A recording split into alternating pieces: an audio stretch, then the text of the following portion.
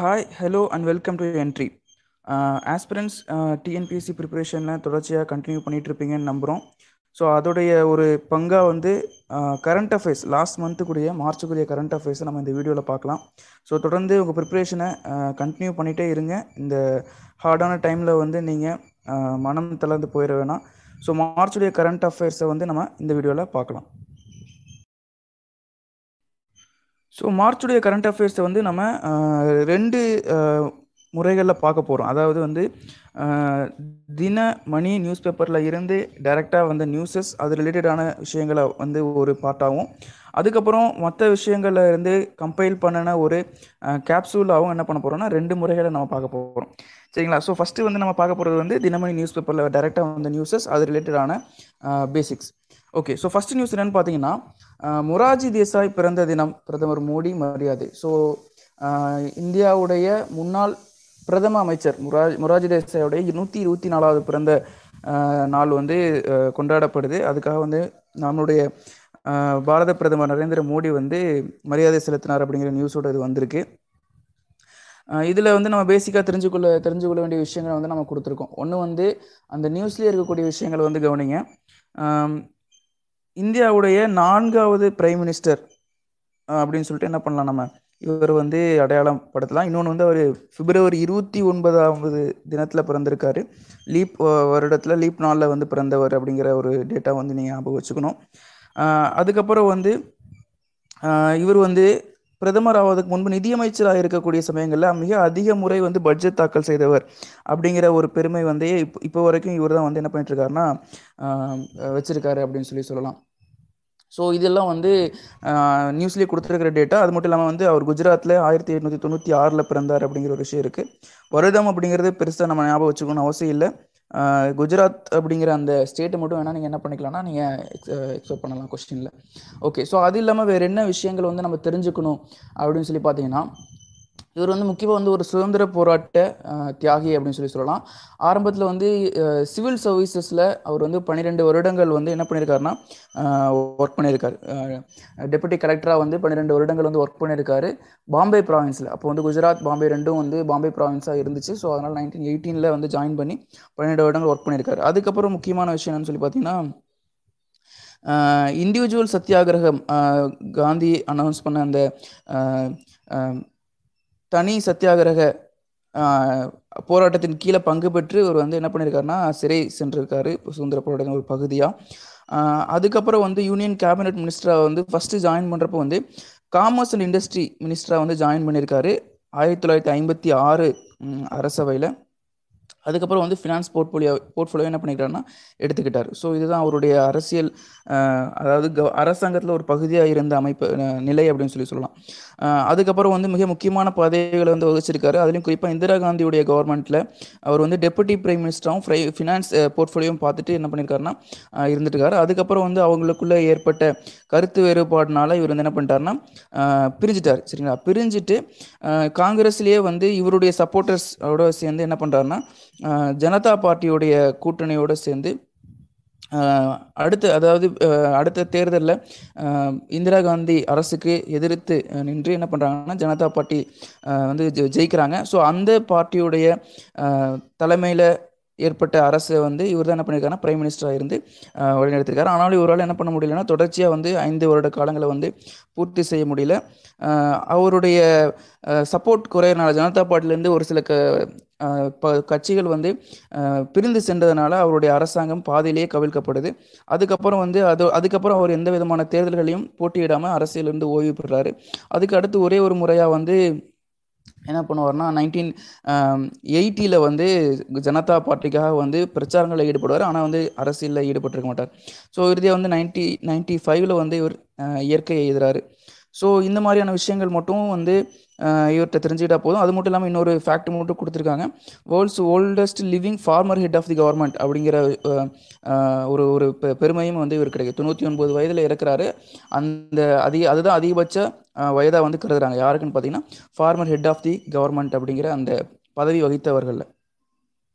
So இந்த மாதிரி ஃபேக்ட்ஸை மட்டும் பார்த்துக்குங்க. அவர் பிறந்த மாநிலம், அவர் ஒரு இண்டிவிஜுவல் சத்தியாகிரகி அப்படிங்கிற அந்த விஷயம், அதுக்கப்புறம் வந்து அவர் வகித்த துறை மற்றும் அவர் பிரைம் மினிஸ்டராக இருந்த எண்ணிக்கை. சரிங்களா? ஸோ இந்த டேட்டா பார்த்துங்க. நம்ம அடுத்த நியூஸ் போகலாம். ஓகே, அடுத்த நியூஸ் வந்து கட்சி தாவல் தடை சட்டத்தை பற்றின ஒரு விஷயமா இருக்குது. சமீபத்தில் வந்து ராஜஸ்தானில் வந்து இந்த கட்சி தாவல் பிரச்சனை வரும் பொழுது சுப்ரீம் கோர்ட்டில் வந்து அதை பற்றின ஒரு இது கொடுத்துருக்காங்க. அந்த கேஸ் விசாரித்த சுப்ரீம் கோர்ட் என்ன சொல்லியிருக்குன்னா, இதை வந்து முடிவு செய்யக்கூடிய அவை தலைவர்கிட்ட இருக்கக்கூடிய அந்த பவர்ஸை வந்து ரீகன்சிடர் பண்ணணும். பார்லிமெண்ட் வந்து அதை வந்து ரீகன்சிடர் பண்ணி அந்த பவர்களை குறைக்கிறதுக்கும் அதுக்கு மாற்று ஏற்பாடுகள் பண்ணுறதுக்கும் வந்து வழிவகை செய்யணும் அப்படிங்கிற அந்த உச்சநீதிமன்றம் வந்து சொல்லியிருக்கு அந்த மாதிரி. ஸோ அது ரிலேட்டடாக வந்து ஒரு மீட்டிங் மாதிரியான விஷயங்கள் ஒரு ஆலோசனை கூட்டம் நடத்தியிருக்காங்க. அதில் வந்து துணைத் தலைவர் ஹரிவன்ஷ், அதாவது மாநிலங்களவையின் மக்களவையின் துணைத் தலைவர் வந்து ஹரிவன்ஷ் அப்படிங்கிற என்ன சொல்கிறாரு அப்படிங்கிற மாதிரியான நியூஸாக வந்து இது இருக்குது. நமக்கு அவர் என்ன சொல்கிறார் அப்படிங்கிறது கூட நமக்கு தேவைப்படாது. பட் கட்சி தாவல் தடை சட்டம் பற்றின பேசிக்ஸை வந்து என்ன பண்ணணும்னா நம்ம தெரிஞ்சுக்கணும். ஸோ கட்சி தாவல் தடை சட்டம் அப்படிங்கிறது முதல்ல என்னன்னு நான் சொல்லிடுறேன் தெரியாதவங்களுக்கு, நியூ ஸ்டூடெண்ட்ஸுக்கு.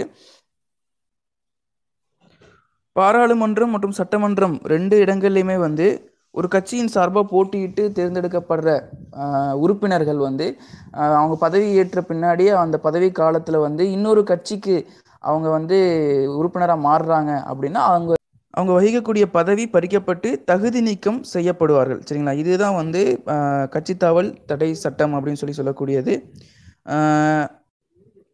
இது 1985ஆம் ஆண்டு 5வது சட்ட திருத்தத்தின் மூலமாக, அரசியலமைப்பு திருத்தத்தின் மூலமாக என்ன பண்ணியிருக்குன்னா வந்து அரசியலமைப்பில் சேர்க்கப்பட்டிருக்கு. ஆரம்ப கட்டத்தில் வந்து இது இல்லை. 10வது ஷெடியூல் அப்படிங்கிறது நீங்கள் படிச்சிருப்பீங்க கண்டிப்பாக, ப்ரிப்ரேஷன் இருக்கிறவங்க உங்களுக்கு தெரியும் 10th ஷெடியூல் அப்படின்னு. ஸோ அது ரொம்ப முக்கியமான ஒரு டேட்டா. ஸோ இது இல்லாமல் வந்து வேறு என்னென்ன இது பற்றின எல்லா விஷயங்களும் நம்ம டிஸ்கஸ் பண்ண போகிறோம். ஸோ 2 முக்கியமான விஷயங்களை பார்த்துட்டு என்ன பண்ணலாம், மற்ற டீட்டெயில்ஸ்லாம் பார்க்கலாம். ஒன்று வந்து யார் வந்து இதை வந்து முடிவு பண்ணுறது, அவங்கள தகுதி நீக்கம் செய்கிறதையும் அவங்க வந்து கட்சி தாவலுக்கு உட்படுறாங்க அப்படிங்கிறதையும் முடிவு செய்கிறது யார் அப்படின்னு சொல்லி பார்த்தீங்கன்னா அந்த அவையுடைய தலைவர். அதாவது அந்த இப்போ வந்து ஃபார் எக்ஸாம்பிள் வந்து லோக்சபாவாக இருந்தால் லோக்சபா ஸ்பீக்கர், அதே மாதிரி ராஜ்யசபா வந்து ராஜ்யசபாவுடைய சேர்மன். சரிங்களா? ஸோ அந்த மாதிரி அந்த அவையை வந்து யார் ப்ரிசைட் பண்ணுறாங்களோ, யார் வந்து வழி நடத்துகிறாங்களோ அவர் தான் என்ன பண்ணுவாருன்னா இதை வந்து டிசைட் பண்ணி அவங்கள வந்து தகுதி நீக்கம் செய்வார். ஸோ இந்த இதில் தான் வந்து பிரச்சனை இருக்குன்னு சொல்லி சொல்கிறாங்க. ஏன்னா ஆளும் கட்சியை சேர்ந்தவர் தான் என்ன பண்ணுறாருன்னா எப்போவுமே அவைத்தலைவராக இருக்கார். அந்த மாதிரி இருக்கும் பொழுது அவங்க வந்து ஒரு பக்கமாக வந்து செயல்படுறதுக்கு இது வழிவகுக்குது அப்படிங்கிற மாதிரியா வந்து என்ன பண்ணுறாங்கன்னா இந்த பிரச்சனையை வந்து பார்க்குறாங்க. ஸோ அது வந்து ஒரு முக்கியமான விஷயம். ரெண்டாவது வந்து எப்படி அவர் வந்து அது பண்ணுவார்னா மெம்பர்ஸ் வந்து என்ன பண்ணணும், பெட்டிஷன் கொடுக்கணும். ஸோ அவராக வந்து இதை பண்ண முடியாது. மெம்பர்ஸ் வந்து கொடுக்கக்கூடிய பெட்டிஷன், இவர் மேலே வந்து நடவடிக்கை கொடுக்கக்கூடிய பெட்டிஷன் அடிப்படையில் என்ன பண்ணுவார்னா அவர் செயல்படுவார். ஒன்று. ரெண்டாவது வந்து அவருடைய முடிவு வந்து இறுதியானது அப்படிங்கிற ஒரு விஷயம் இருக்குது. இதில் ஒரு சில காம்ப்ளிகேஷன்ஸ் இருக்குது. அதாவது எந்த ஒரு அடிப்படையில் அவர் வந்து தகுதி நீக்கம் செய்யப்படுறார் அந்த நபர் அப்படிங்கிறத என்ன பண்ணணும், இவர் தான் முடிவு பண்ணணும். அது மட்டும் இல்லாமல் அவருடைய அந்த முடிவில் வந்து ஒரு சில காம்ப்ளிகேஷன்ஸ் இருக்குது. அதை நம்ம என்ன பண்ணலாம் பின்னாடி பார்க்கலாம். ஓகே, கட்சித்தாவல் தடை சட்டத்தை வந்து நம்ம என்ன பண்ணலாம்னா என்னென்ன விஷயங்கள்னு சொல்லி பார்த்துடலாம். டிஸ்குவாலிஃபிகேஷன், அதாவது அந்த உறுப்பினர் தகுதி நீக்கம் செய்யப்படுறதுக்கான காரணங்கள் என்னென்ன அப்படின்னு சொல்லி முதல்ல பார்த்துடலாம். கவனிங்க, ஒரு குறிப்பிட்ட கட்சியை சார்ந்த அந்த உறுப்பினர் தன்னிச்சையாக தன்னுடைய கட்சியின் உறுப்பினர் பதவியை வந்து தியாகம் செய்கிறார், அதாவது அதை வந்து கேன்சல் பண்ணிக்கிறாரு அப்படின்னாலும் நான் வேற ஒரு கட்சியில் சேரலைன்னாலும் தன்னுடைய இருக்கக்கூடிய கட்சியின் பதவியை வந்து ராஜினாமா செய்கிறார், உறுப்பினர் பதவியை ராஜினாமா செய்கிறார் அப்படின்னா என்ன ஆட்டோமேட்டிக்காக வந்து அவர் டிஸ்குவாலிஃபை பண்ணுறதுக்கான காரணமாக அமைஞ்சிடும். ரெண்டாவது வந்து அவர் வந்து தன்னுடைய கொறடா அப்படின்னு சொல்லக்கூடிய அந்த கட்சியுடைய தலைவர் சொல்லக்கூடியதுக்கு எதிர்த்தன்மையோட வந்து ஓட்டிங் அண்டு ஓட் பண்ணாமல் இருக்கிறது, இந்த 2 விஷயங்களை வந்து பண்ணுறாருன்னாலும் என்ன பண்ணிடுறாங்கன்னா அவர் வந்து அந்த கட்சிக்கு எதிர்த்து செயல்படுற ஒரு அடிப்படையில் வர்றதுனால அவர் வந்து கட்சித்தாவல் தடை சட்டத்துக்கு கீழே அவர் உட்படுவார். ஓகே, ஸோ இது வந்து ரெண்டாவது. இன்னொன்று விஷயம் என்ன சொல்கிறாங்கன்னா முன்னாடியே வந்து அவர் வந்து பெர்மிஷன் கேட்டிருக்காரு, condemned by the party within 15 days from such voting or obstruction.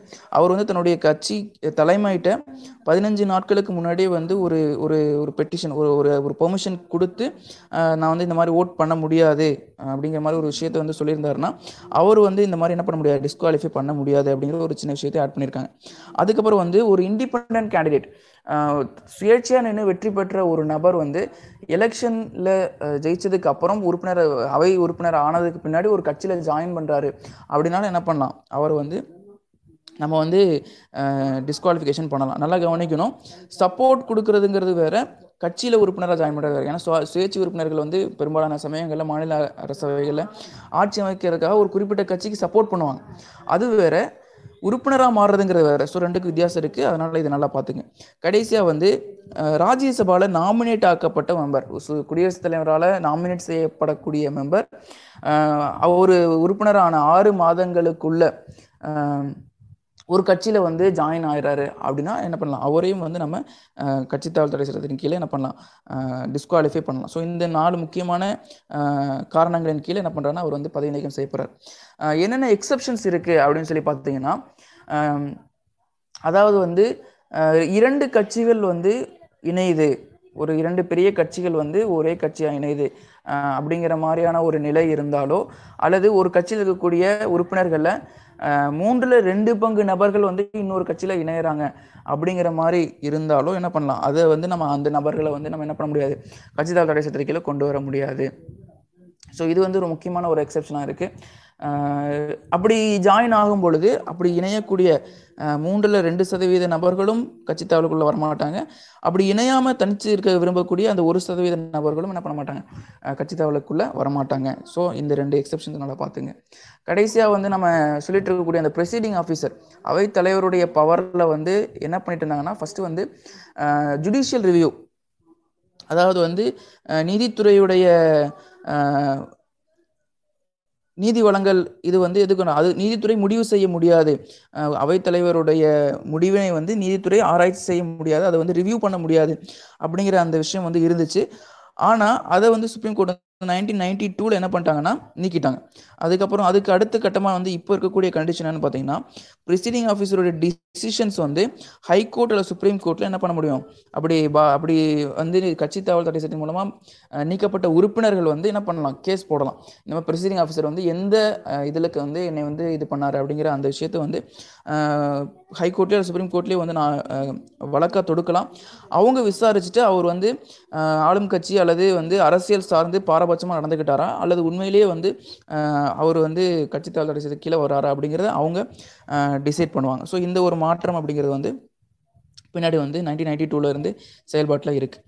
So இந்த விஷயங்கள் தான் வந்து கட்சித்தாவல் தடை சட்டத்துடைய அடிப்படையான விஷயங்கள். ஸோ அடுத்த நியூஸை நம்ம பார்க்கலாம். அடுத்த நியூஸ் பாருங்க, அடுத்த வாரத்திற்குள் குடற்புழு நீக்க முகாம். ஸோ இது வந்து என்னன்னு பார்த்தீங்கன்னா, நேஷ்னல் டிவார்மிங் டே அப்படிங்கிற ஒரு விஷயம், அதை பற்றி தான் வந்து கொடுத்துருக்காங்க. அதாவது குடற்புழு அப்படிங்கிற ஒரு விஷயம் வந்து ஒரு பேரசைட், ஒட்டுண்ணியாக வந்து மனிதர்களுக்குள்ளே இருந்துக்கிட்டு உணவு, நம்ம சாப்பிடக்கூடிய உணவுலேருந்து ஊட்டச்சத்து என்ன பண்ணணும் அது சாப்பிட்டுட்டு இருக்கும். ஸோ அந்த மாதிரி இருக்கிறது வந்து குழந்தைகளில் வந்து மிகப்பெரிய ஒரு பிரச்சனையை வந்து உருவாக்கும். அப்படிங்கிறனால அரசாங்கம் என்ன பண்ணுதுன்னு பார்த்தீங்கன்னா, குழந்தைகளுக்கு, அதாவது 19 வயதுக்கு உட்பட்ட குழந்தைகளுக்கு எல்லாருக்குமே வந்து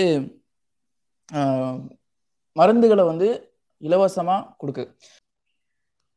வருடத்தில் 2 நாட்கள் வந்து இந்த டிவார்மிங் டே வந்து அரசு கடைபிடிக்குது. அதாவது பிப்ரவரி 10, அதுக்கப்புறம் வந்து ஆகஸ்ட் 10. ஸோ இந்த 2 நாட்களில் இப்போ வந்து நம்ம எப்படி இதை வந்து கொடுக்குறாங்கன்னு சொல்லி பார்த்தீங்கன்னா, ஸ்கூல்ஸ், அதாவது இங்கே கவனிங்க, government school, government aided school, அதுக்கப்புறம் அங்கன்வாடி மற்றும் அரசு பிரைவேட் ஸ்கூல்ஸில், அதர் எஜுகேஷன் இன்ஸ்டியூஷனில், ஸோ இந்த மாதிரி கல்வி நிலையங்கள் எல்லாத்தையும் ஃபோக்கஸ் பண்ணி அவங்களுக்கு வந்து அந்த மருந்துகளை வந்து கொடுத்து அவங்களுக்கு அன்றைக்கி வந்து கொடுத்து சாப்பிட சொல்கிறாங்க.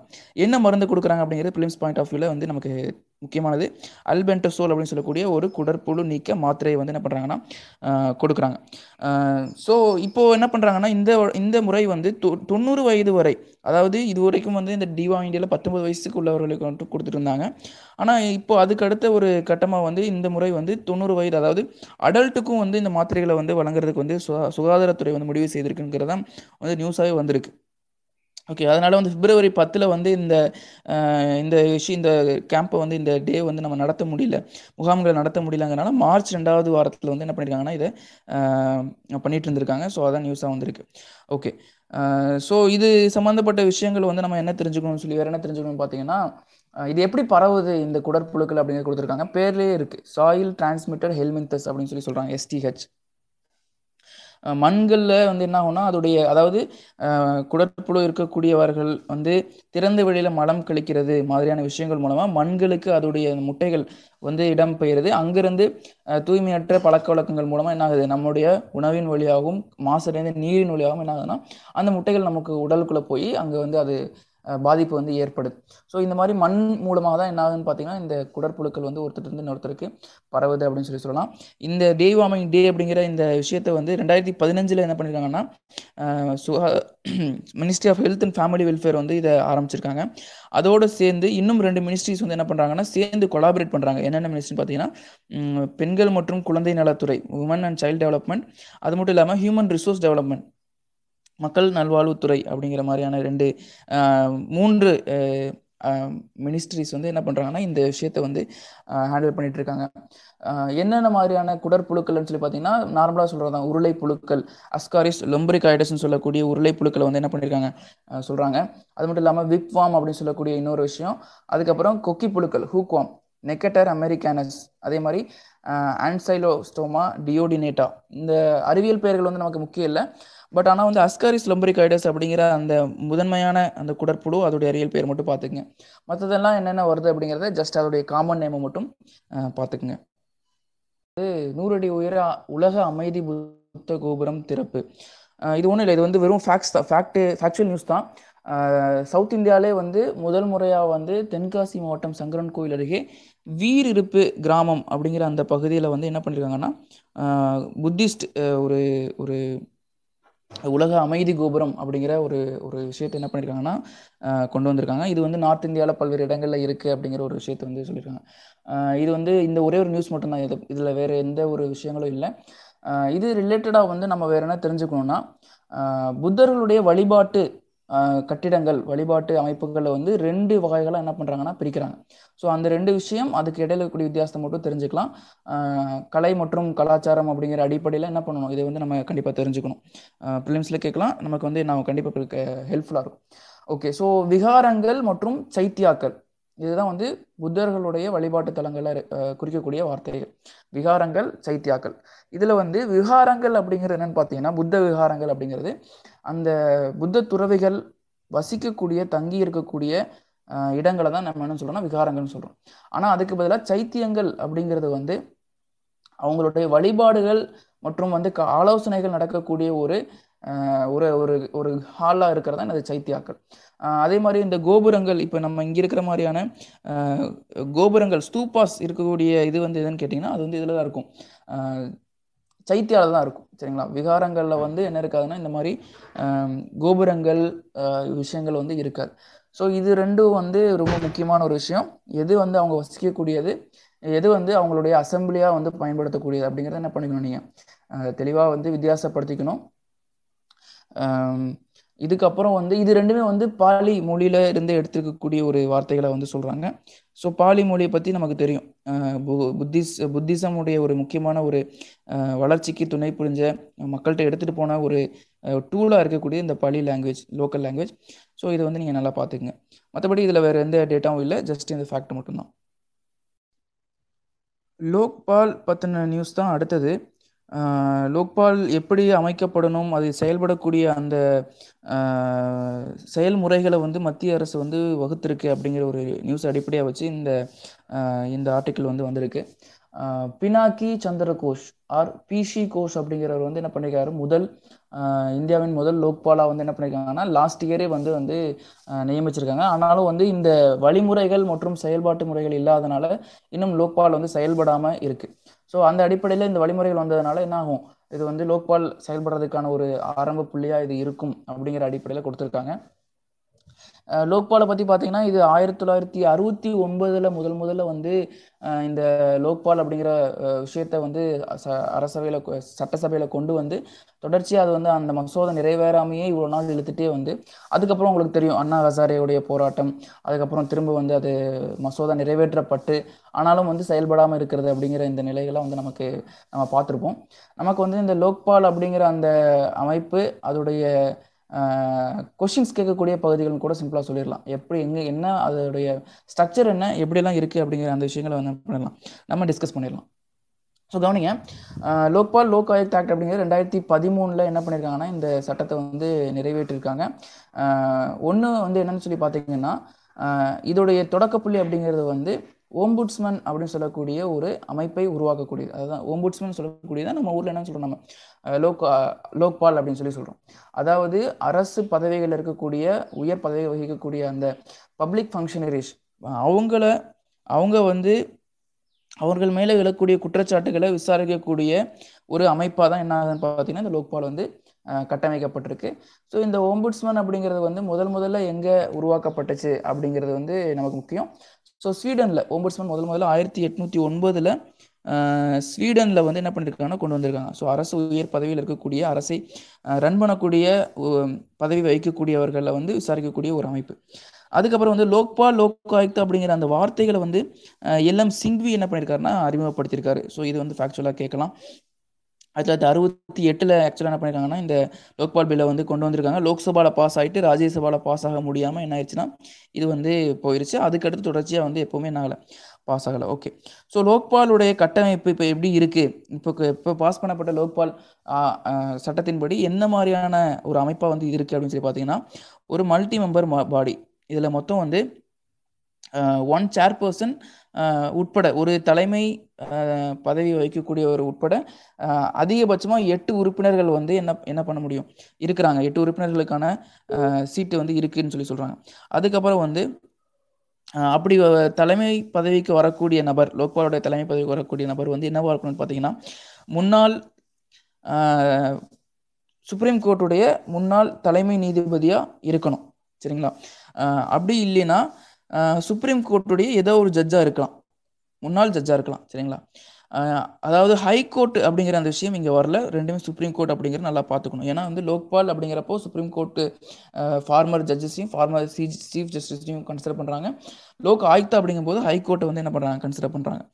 ஓகே, இது வந்து ஒரு முக்கியமான ஒரு தகுதி. அப்படி இல்லைன்னா ஒரு எமினன்ட்டான பர்சன், சரிங்களா, அதாவது வந்து ஒரு ஸ்பெஷல் நாலேஜ் இருக்கக்கூடிய 25 வருஷம் வந்து பப்ளிக் லைஃப் எக்ஸ்பீரியன்ஸ் இருக்கக்கூடிய ஆன்டி கரப்ஷன், பப்ளிக் அட்மினிஸ்ட்ரேஷன் இந்த மாதிரியான துறைகளில் வந்து அனுபவம் இருக்கக்கூடிய ஒரு நபர் என்ன பண்ணலாம், நியமிக்கலாம். ஒன்று அவர் ஃபார்மர் ஜஸ்டிஸாக இருக்கணும், அப்படி இல்லைன்னா இந்த மாதிரியான ஒரு நபராக இருக்கணும். அப்படிங்கிறது ஒரு சிம்பிளான ஒரு க்ரைட்டீரியாவாக இருக்குது. அடுத்து பாருங்க, அவங்க பதவி வகிக்கக்கூடிய காலம் அப்படிங்கிறது என்னன்னு சொல்லி கொடுத்துருக்காங்க. ஸோ அப்படி லோக்பால் சேர்மன் அண்ட் மெம்பர்ஸ் 2 பேருமே வந்து 5 வருடங்கள் பதவி வகிப்பாங்க. அப்படி இல்லைன்னா அவங்களோட 70 வயது எது முன்னாடி வருதோ அதில் அந்த டைம் வரைக்கும் என்ன பண்ணுவாங்கன்னா அவங்க வந்து அந்த பதவியில் இருப்பாங்க. ஓகே, அடுத்தது எதுக்காக வந்து இந்த ப்ரொசீஜர் வந்து இப்படி லேட் ஆகுது, சட்டம் இயற்றி ஒரு நாள் கழிச்சு இந்த பிரச்சனை வருதுன்னு பார்த்தீங்கன்னா, இந்த மெம்பர்ஸையும் சேர்மனையும் செலக்ட் பண்ணக்கூடிய கமிட்டி யாரெல்லாம் இருக்காங்கன்னு சொல்லி பார்த்தீங்கன்னா, முக்கியமாக வந்து பிரைம் மினிஸ்டர், அவர் தான் வந்து சேர்பர்சன். சரிங்களா? அவர் தான் வந்து தலைவர், அந்த கமிட்டியோட தலைவர். அதுக்கப்புறம் வந்து லோக்சபாவுடைய ஸ்பீக்கர், அதுக்கப்புறம் leader of opposition in Lok Sabha. So இந்த பதவி வந்து 2014 அரசமைப்பில் வந்து லோக்சபாவுடைய லீடர் அப்படிங்கிறது வந்து டெலிபரேட்டாக யாரும் இல்லை அப்படிங்கிறனால தான் என்ன ஆயிடுச்சுன்னா அந்த உடனடியாக வந்து அந்த லோக்பால் அமைக்கிறதுல வந்து பிரச்சனையாக இருந்துச்சு. ஸோ இது வந்து இப்போது மாற்றப்பட்டு அடுத்த கட்டத்துக்கு நகருது அப்படிங்கிறத நம்ம புரிஞ்சுக்கணும். ஸோ முதல்ல வந்து பிரைம் மினிஸ்டர் இருக்காங்க, அந்த செலக்ட் பண்ணுற கமிட்டியோட தலைவராக. அதுக்கப்புறம் ஸ்பீக்கர் ஆஃப் லோக்சபா இருக்காங்க, லீடர் ஆஃப் ஆப்போசிஷன் எதிர்கட்சியின் தலைவர், லோக்சபாவில் இருக்கக்கூடிய எதிர்கட்சியுடைய தலைவர். அதுக்கப்புறம் சீஃப் ஜஸ்டிஸ் ஆஃப் இந்தியா, தலைமை நீதிபதி, சுப்ரீம் கோர்ட்டுடைய தலைமை நீதிபதி. அப்படி இல்லைன்னா அவரால் நாமினேட் பண்ணக்கூடிய ஏதோ ஒரு நபர் அல்லது அவரால் நாமினேட் பண்ணக்கூடிய ஒரு நபர், ஒரு நீதிபதினு சொல்லலாம். கடைசியாக ஒரு எமினன்ட் ஜூரிஸ்ட்.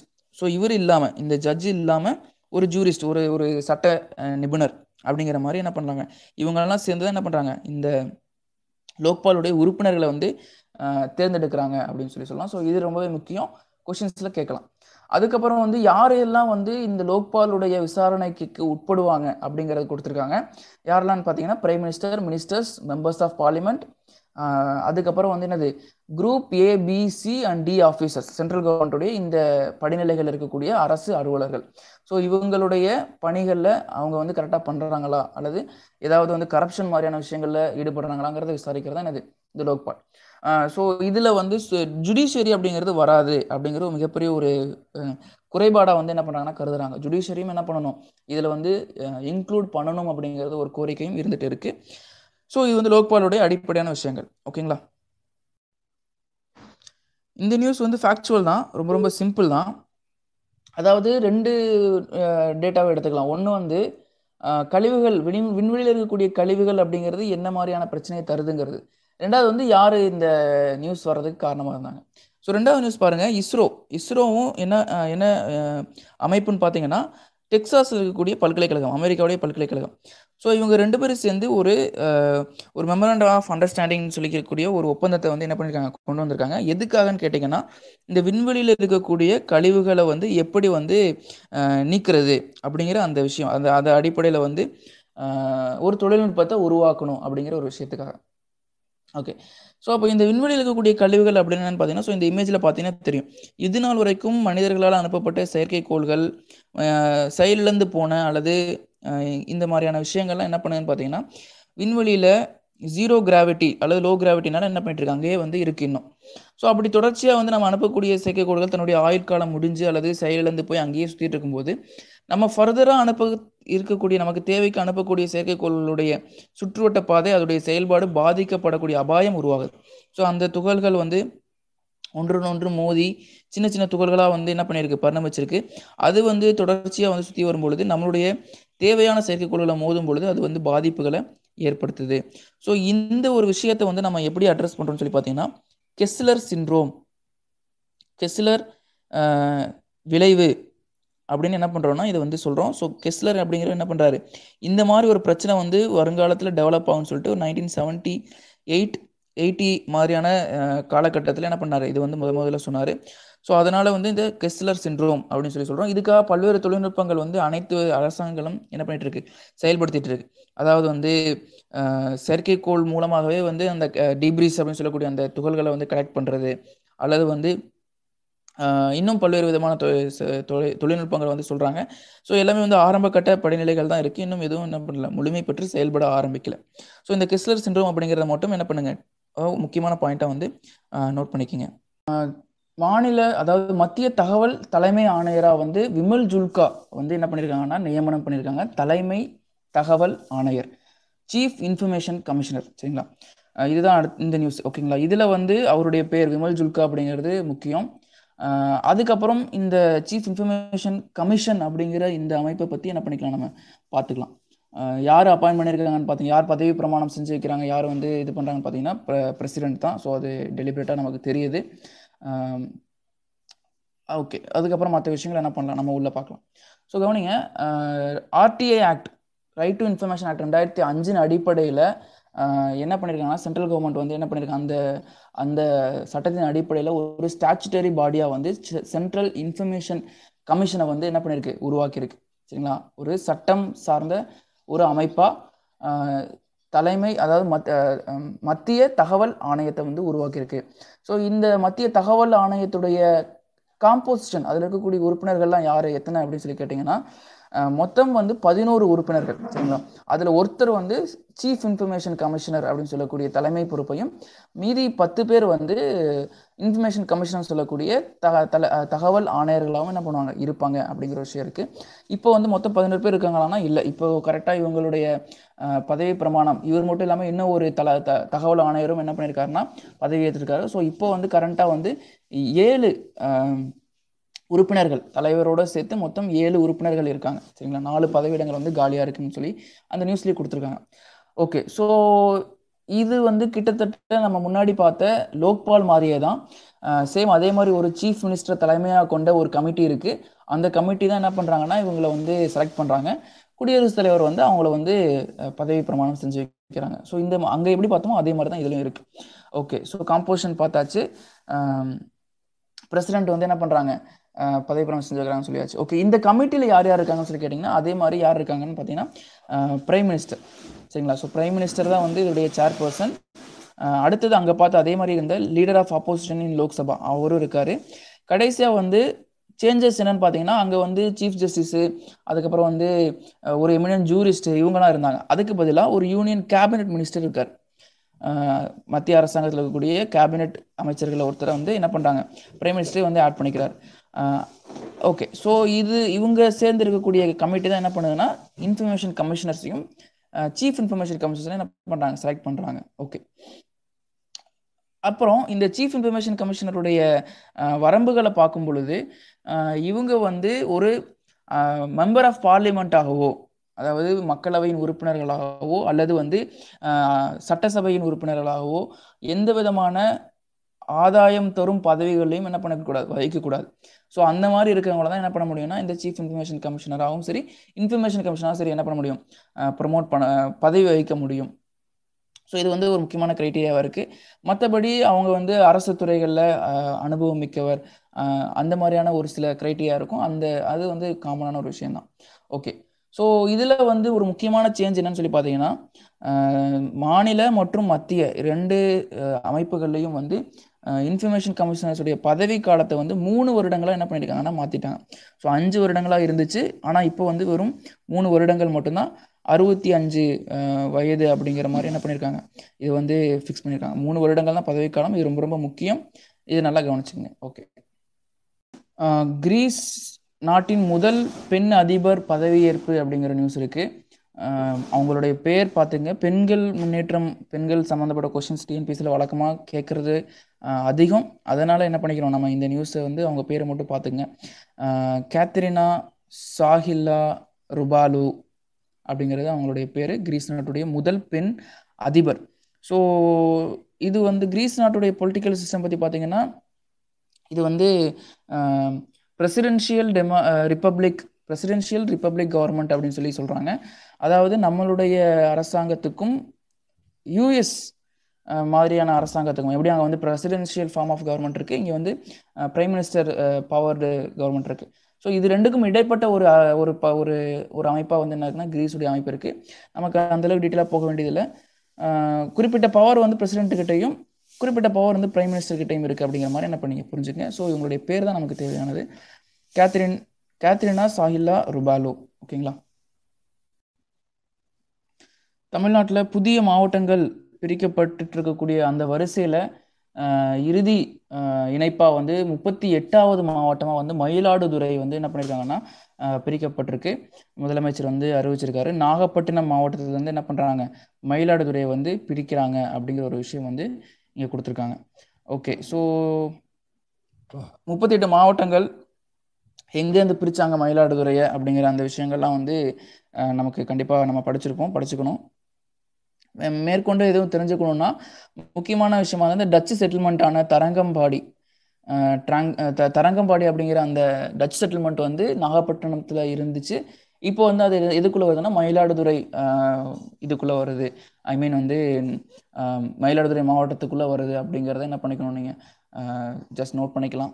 அது விட்டுட்டு அதுக்கப்புறம் நம்ம என்ன பார்க்கணும், என்னென்ன புதிய மாவட்டங்கள் உருவாக்கப்பட்டுச்சுன்னு சொல்லி நம்ம பார்த்துடலாம். ஸோ ஃபஸ்ட்டு கள்ளக்குறிச்சி, சரிங்களா. கள்ளக்குறிச்சி அப்படிங்கிறது வந்து விழுப்புரம் மாவட்டத்திலேருந்து பிரிக்கப்பட்டது. தென்காசி திருநெல்வேலி மாவட்டம் உங்களுக்கு தெரியும். செங்கல்பட்டு இது வந்து காஞ்சிபுரம் மாவட்டத்தில் ஒரு பகுதியாக இருந்தது, தனி மாவட்டம் என்ன ஆயிடுச்சு, பிரிக்கப்பட்டிருக்கு. வேலூர் மாவட்டம் வந்து திருப்பத்தூர் ராணிப்பேட்டைன்னு சொல்லக்கூடிய 2 பகுதிகளாக பிரிக்கப்பட்டு உருவாச்சு. ஸோ இந்த அடிப்படையில் 37 இருந்ததோடு சேர்த்து இப்போ என்ன ஆயிடுச்சு, மயிலாடுதுறை அப்படிங்கிறதோட சேர்த்து 38 மாவட்டங்கள், சரிங்களா. ஸோ இந்த டேட்டாஸை வந்து நல்லா பார்த்துக்குங்க. காமராஜர் துறைமுகம் மத்திய அரசின் பங்கை வாங்கியது சென்னை துறைமுகம். ஸோ எல்லா மேஜர் போர்ட்டுமே, மொத்தம் வந்து 12 மேஜர் போர்ட்ஸ் இருக்குது இந்தியாவில். அந்த எல்லா மேஜர் போர்ட்டுமே வந்து போர்ட் ட்ரஸ்ட்டாக தான் என்ன பண்ணிட்டு இருக்குன்னா மெயின்டைன் பண்ணப்பட்டு வருது, நிர்வகிக்கப்பட்டு வருது. ஆனால் ஒரே ஒரு போர்ட் மட்டும்தான் கம்பெனியாக ரன் ஆகிட்டு இருக்கு. அது என்ன போர்ட்னு கேட்டிங்கன்னா இந்த எண்ணூரில் இருக்கக்கூடிய காமராஜர் துறைமுகம். ஸோ அப்போது அதோடைய அந்த கம்பெனியுடைய ஷேர்ஸ் வந்து எப்படி இருக்குன்னு பார்த்தீங்கன்னா 33% வந்து மெட்ராஸ் போர்ட்டுக்கிட்டையும் 67% வந்து சென்ட்ரல் கவர்மெண்ட்கிட்டையும் இருந்துச்சு. ஸோ அதை தான் வந்து இந்த நியூஸில் என்ன கொடுத்துருக்காங்க, மத்திய அரசின் பங்குகளை முழுமையாக என்ன இருக்குது, சென்னை போர்ட் வந்து வாங்கியிருக்கு அப்படிங்கிற ஒரு நியூஸை வந்து கொடுத்துருக்காங்க. ஸோ இந்த கம்பெனியாக இருக்கக்கூடிய ஒரே ஒரு போர்ட், கம்பெனிஸ் ஆக்ட் கீழே ரெஜிஸ்டர் ஆகிருக்கக்கூடிய ஒரே ஒரு போர்ட் வந்து என்னென்னு கேட்டிங்கன்னா இந்த எண்ணூர் போர்ட் அப்படிங்கிறத நல்லா பார்த்துங்க. ஸோ இந்தியாவுடைய போர்ட்ஸை பற்றி, மேஜர் போர்ட்ஸை பற்றி என்ன பண்ணலாம் நம்ம டீட்டெயிலாக பார்க்கலாம். இந்தியாவுடைய மேஜர் போர்ட்ஸ் வந்து 12 முன்னாடியே சொல்லியிருந்தேன். இப்போ வந்து புதிதாக வந்து ஒரு முக்கியமான ஒரு மேஜர் போர்ட் வந்து என்ன பண்ண போகிறாங்க, கன்ஸ்ட்ரக்ட் பண்ண போகிறாங்க. அது எந்த டிஸ்ட்ரிக்டில், எந்த ஸ்டேட்டில் அப்படிங்கிறத நம்ம பின்னாடி பார்க்கலாம். ஸோ இருக்கக்கூடிய எல்லா போர்ட்ஸையும் வந்து நம்ம இந்த மேப்பில் பார்க்குறோம். சரிங்களா? ஸோ ஒவ்வொரு போர்ட்டுக்கான இம்பார்ட்டன்ஸ், அதோடைய ஹைலைட்ஸ் வந்து என்ன பண்ணிக்கலாம், டிஸ்கஸ் பண்ணிக்கலாம். ஸோ ஃபஸ்ட்டு குஜராத்தில் இருக்கக்கூடிய முக்கியமான போர்ட் என்னென்னு பார்த்தீங்கன்னா கண்ட்லா போர்ட் அப்படிங்கிறது. இதில் வந்து முக்கியமான சொல்லணும்னு பார்த்தீங்கன்னா வந்து ஒரு டைடல் போர்ட்னா வந்து ஓதங்கள் வரும்பொழுது, கடல் ஓதங்கள் வரும்பொழுது கப்பல்கள் வந்துட்டு போகிற மாதிரியான ஒரு அமைப்பில் உருவாக்கப்பட்ட ஒரு போர்ட். மும்பை போர்ட்டுடைய மும்பை போர்ட்டில் ஏற்படக்கூடிய கூட்ட நெரிசல், அங்கே வரக்கூடிய சரக்குகளுடைய நேர காலதாமதத்தை வந்து குறைப்பதற்காக ரெடி பண்ணப்பட்ட ஒரு போர்ட் தான் இது. ஆஃப்டர் இண்டிபெண்டன்ஸ்க்கு அப்புறம் ரெடி பண்ணது. இதில் வந்து என்ன மாதிரியான விஷயங்கள் வந்து சரக்குகள் வந்து கையாளப்படுதுன்னு பார்த்தீங்கன்னா, முக்கியமாக வந்து க்ரூட் ஆயிலுடைய இம்போர்ட் வந்து அதிகமாக இருக்குது. பெட்ரோலியம் ப்ராடக்ட்டு, அதுக்கப்புறம் வந்து ஃபெர்டிலைசர்ஸ், இந்த மாதிரியான விஷயங்கள். அதுக்கப்புறம் உப்பு, கண்டிப்பாக வந்து தெரியும், உப்பு உற்பத்தியும் அங்கே இருக்கிறனால அந்த உப்பும் கையாளப்படுது. அதுக்கப்புறம் வந்து காட்டன், சிமெண்ட்டு, சர்க்கரை, அதுக்கப்புறம் வந்து எண்ணெய். ஸோ இந்த மாதிரி அங்கே அகமதாபாத் மாதிரியான நகரங்கள் இருக்கிறனால காட்டன், அது சார்ந்த பொருட்கள் வந்து என்ன ஆகுது, ஏற்றுமதி இறக்குமதிகள் நடந்துட்டுருக்கு. ஸோ இதெல்லாம் அங்கே வந்து கையாளப்படக்கூடிய சரக்குகளை வந்து சொல்லலாம். அடுத்தது மும்பை போர்ட்டுன்னு சொல்லி பார்க்கும் பொழுது லார்ஜஸ்ட்டு போர்ட் இன் இந்தியா அப்படின்னு சொல்லலாம். இது வந்து ஒரு நேச்சுரல் போர்ட், இயற்கையான துறைமுகம் அப்படிங்கிறது தெரிஞ்சுக்கணும். அதே மாதிரி அதிக அளவு சரக்குகளை கையாளக்கூடிய ஒரு போர்ட்னு இதுதான். சரிங்களா? டாப்பஸ்ட் போர்ட் ஆஃப் இந்தியா அப்படின்னு கேட்டிங்கன்னா என்னதான், மும்பை போர்ட் தான். அதிக சரக்குகள் கையாளுறது அடிப்படையில். ஓகே, ஸோ இதோடைய முக்கியத்துவம் வந்து பார்த்தீங்கன்னா டெக்ஸ்டைலு, லெதரு, டொபாக்கோ, அந்த மாதிரியான முக்கியமான விஷயங்கள். அது மட்டும் இல்லாமல் க்ரூட் ஆயில், அதுக்கப்புறம் பெட்ரோலியம் ப்ராடக்ட்ஸ், இதுதான் வந்து இங்கே அதிக அளவில் வந்து சரக்குகளாக வந்து வந்துட்டு போயிட்டுருக்கு அப்படின்னு சொல்லலாம். அதுக்கப்புறம் வந்து இன்னும் நிறைய விஷயங்கள் இருக்குது, அந்தளவுக்கு வந்து முக்கியத்துவம் இல்லை. பட் முக்கியமானதுன்னு பார்த்தீங்கன்னா க்ரூட் ஆயில், காட்டன், அதுக்கப்புறம் வந்து லெதர், டொபாக்கோ, இந்த விஷயங்கள் எல்லாம். மகாராஷ்டிராவில் இருக்கக்கூடிய மற்றொரு ஹார்பர் போர்ட் என்னன்னு பார்த்தீங்கன்னா JNPT, Jawaharlal Nehru board trust. So இது வந்து நவசேவா போர்ட் அப்படின்னு சொல்லி முன்னாடி பழைய பேர் இருந்துச்சு. அதுக்கப்புறம் என்ன பண்ணிட்டாங்கன்னா ஜவஹர்லால் நேரு போர்ட்னு மாற்றிருக்காங்க. ட்வின் போர்ட், இரட்டை துறைமுகம், மும்பையோட இரட்டை துறைமுகம்னு அழைக்கப்படுது. அதுக்கப்புறம் இதோடைய ஹைலைட் பார்த்தீங்கன்னா லார்ஜஸ்ட் ஆர்டிஃபிஷியல் போர்ட், செயற்கையாக ரெடி பண்ணப்பட்ட துறைமுகங்களே வந்து மிகப்பெரியது அப்படிங்கிறது இதோடைய ஒரு ஹைலைட்டாக இருக்குது. ஸோ சரக்குகள் படி பார்த்தீங்கன்னா ரெண்டுமே என்னது, மும்பை போர்ட் மாதிரியே தான் இதோடைய செயல்பாடும் இருக்குது. ஸோ அதோடைய கூட்டத்தை குறைப்பதற்காக அப்படிங்கிற அடிப்படையில் என்ன பண்ணியிருக்காங்க, இந்த ஜவஹர்லால் நேரு போர்ட் வந்து ரெடி பண்ணியிருக்காங்க. அடுத்தது மர்மகோவா, அதாவது கோவாவில் இருக்கக்கூடிய போர்ட்டு. இதில் வந்து இது சொல்கிற மாதிரி இதுக்கு ஹைலைட் என்னென்னு பார்த்தீங்கன்னா ஜுவாரி அப்படிங்கிற அந்த நதியுடைய நதி ஈஸ்டூரியில் நதி கலக்கக்கூடிய கழிமுகத்தில் வந்து என்ன இருக்குன்னா இந்த போர்ட் வந்து அமைஞ்சிருக்கு அப்படிங்கிறத தெரிஞ்சுக்கிட்டா போதும். அடுத்ததுக்கு நம்ம போயிடலாம். நியூ மங்களூர், கர்நாடகாவில் இருக்கக்கூடிய ஒரு துறைமுகம். நியூ மங்களூர் அப்படிங்கிறது வந்து இதில் வந்து டீ, காஃபி, ரைஸு, அது மட்டும் இல்லாமல் வந்து அயன் ஓர், இரும்பு தாதுடைய ஏற்றுமதி, அதுதான் வந்து ரொம்ப முக்கியமானது. குதிரமுக் மைன்ஸில் இருந்து எடுக்கக்கூடிய அந்த அயன் ஓரோடைய ஏற்றுமதிக்கு வந்து என்ன இருக்குது, இது ரொம்ப முக்கியமான ஒரு போர்ட்டாக இருக்குது. ஸோ இது வந்து நியூ மங்களூர், கர்நாடகா அப்படிங்கிறத பார்த்துங்க. இதுக்கு அடுத்து கடைசியாக இருக்கக்கூடிய, அதாவது மேற்கு கடற்கரையில் கடைசியாக இருக்கக்கூடிய போர்ட் என்னன்னு கேட்டிங்கன்னா கொச்சி. ஸோ கொச்சிங்கிறது வந்து இன்னொரு இயற்கை துறைமுகம். இது வந்து எங்கே இருக்குன்னு சொல்லி பார்த்தீங்கன்னா இந்த வேம்பநாடு லேக்குடைய ஒரு பகுதியாக வந்து இதுவும் வந்து கழிமுக பகுதியில் தான் வந்து இருக்குது அப்படிங்கிறத நம்ம நோட் பண்ணிக்கணும். அதுக்கப்புறம் வந்து ஸ்பைசஸ், அதாவது வாசனை பொருட்களுடைய ஏற்றுமதிக்கான ஒரு முக்கியமான போர்ட்டாக இருக்குது. அது மட்டும் இல்லாமல் வந்து கொழும்பு போக வேண்டிய, அதாவது ஸ்ரீலங்காவுக்கு போகக்கூடிய வர்த்தகங்களுடைய ஒரு இடைப்பட்ட ஒரு போர்ட்டாக இருக்கிறது வந்து இது முக்கியமான ஒரு விஷயமா வந்து சொல்கிறாங்க. ஸோ டீ, காஃபி மற்றும் வாசனை திரவியங்கள் இதெல்லாம் வந்து இங்கே ஏற்றுமதி மற்றும் இறக்குமதி செய்யப்படுது அப்படிங்கிறத வந்து தெரிஞ்சுக்கணும். மற்றபடி நம்ம என்ன பண்ணிடலாம்னா அடுத்து கிழக்கு கடற்கரைக்கு போயிடலாம். கிழக்கு கடற்கரையில் கல்கத்தா ஹல்தியா, அதாவது ஹல்தியாங்கிறது இதோடைய இன்னொரு பகுதி, அதாவது ரெண்டும் பக்கத்தில் இருக்குன்னு சொல்லலாம்.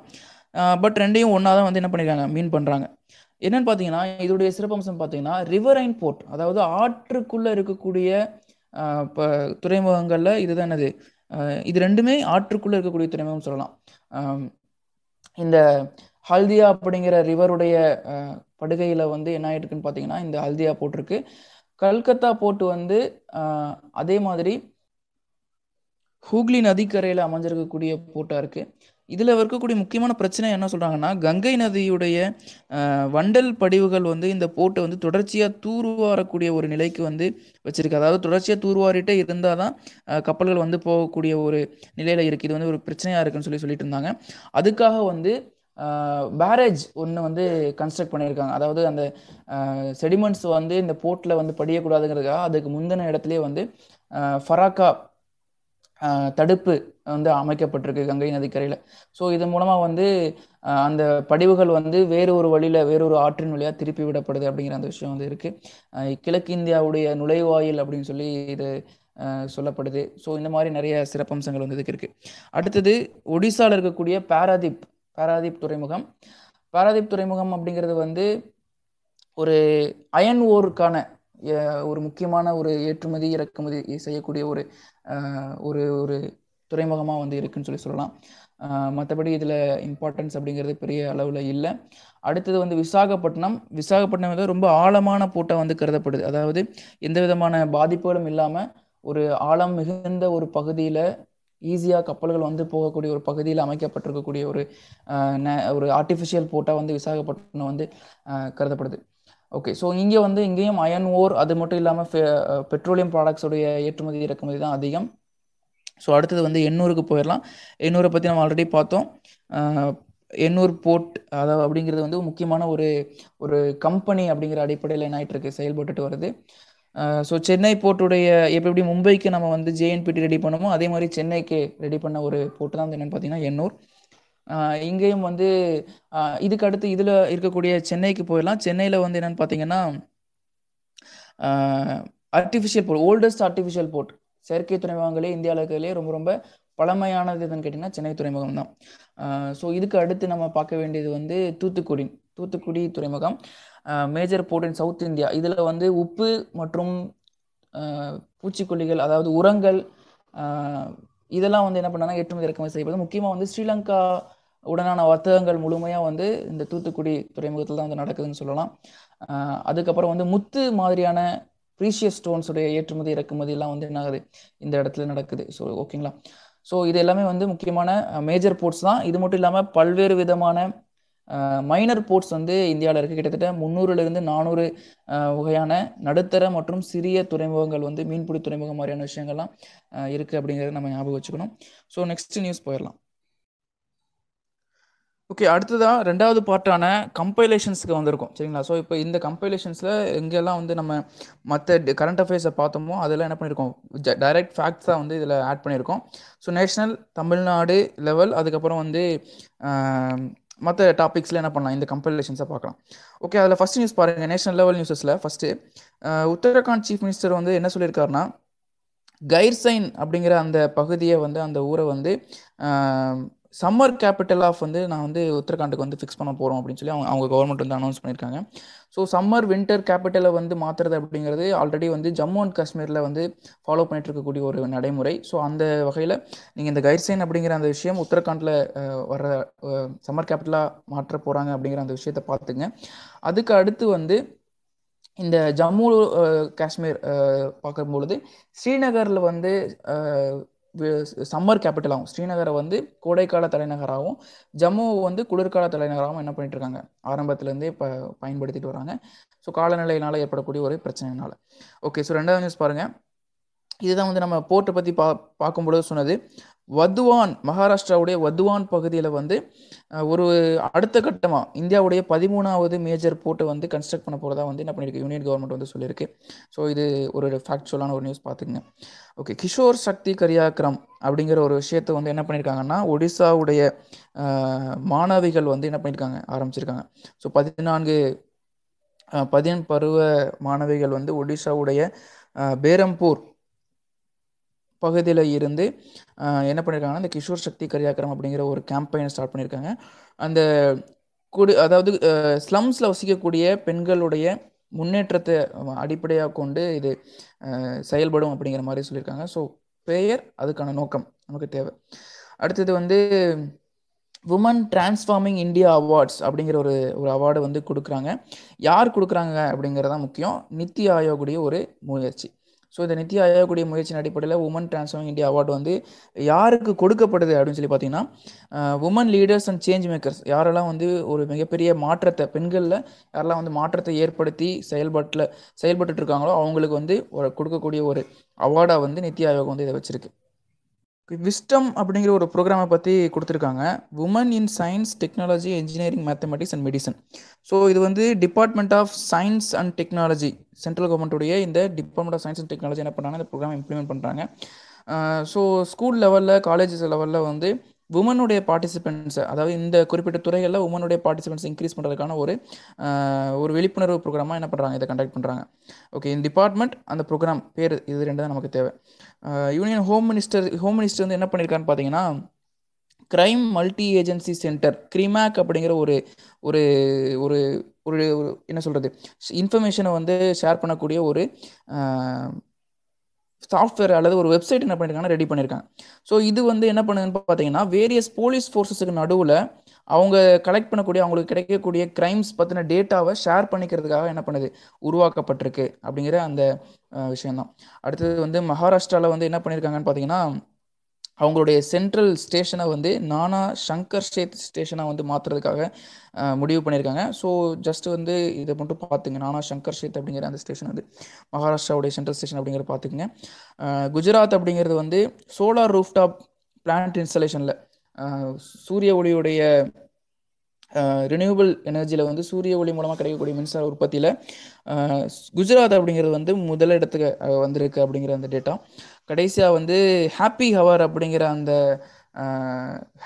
அப்படிங்கிற ஒரு முறையை வந்து மகாராஷ்டிரா கவர்மெண்ட் வந்து என்ன பண்ணியிருக்குன்னா அனௌன்ஸ் பண்ணியிருக்கு.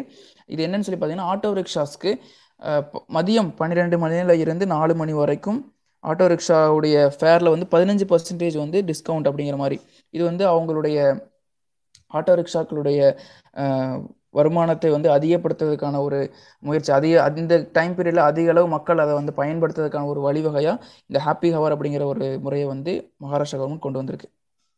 நேஷ்னல் நியூஸஸில் கடைசியாக வந்து நம்ம பார்க்க போகிறது பார்த்திங்கன்னா, ஆந்திர பிரதேஷ் என்ன பண்ணிருக்குன்னு பார்த்தீங்கன்னா, ranked first for overall implementation of Poshan Abhiyan. National nutritional mission அழைக்கப்பட்ட போஷான் அபியான் அழைக்கப்படக்கூடிய இந்த திட்டத்தில் முதன்மை செயலாக்கக்கூடிய, அதாவது அதிக அளவில் சிறப்பாக செயல்பட்டதுக்கான அந்த தகுதி வந்து ஆந்திர பிரதேஷுக்கு வந்து வழங்கப்பட்டிருக்கு நித்தி ஆயோகுடைய ரிப்போர்ட் படி. ஸோ இது என்னன்னு கேட்டிங்கன்னா, நியூட்ரிஷன்ஸ் குறைபாடு, அதாவது ஊட்டச்சத்து குறைபாடு இருக்கக்கூடிய குழந்தைகள் மற்றும் தாய்மார்கள், பிரெக்னன்ட் பெண்கள், இவர்களுக்கு வந்து அந்த ஊட்டச்சத்தை வழங்கக்கூடிய ஒரு திட்டம் தான். ஸோ இது நம்ம ஊர்லேயே வந்து நம்ம டைரெக்டாக செயல்படுத்திட்டு இருந்திருப்போம், நம்ம பார்த்துருப்பீங்க. அங்கன்வாடி சென்டர்ஸ் மூலமாக என்ன பண்ணிட்டு இருக்காங்க, குழந்தைகளுக்கும் தாய்மார்களுக்கும் இந்த ஊட்டச்சத்து விஷயங்கள் வந்து கொடுக்கப்பட்டு வருது, இது நமக்கு தெரியும். ஸோ அதில் சிறப்பாக செயல்பட்டதுக்கான அந்த அதிக அளவில் இம்ப்ளிமெண்ட் பண்ணதுக்கான ஸ்டேட் என்னன்னு கேட்டிங்கன்னா ஆந்திர பிரதேஷ்னு சொல்லி நித்தி ஆயோக் சொல்லியிருக்கு.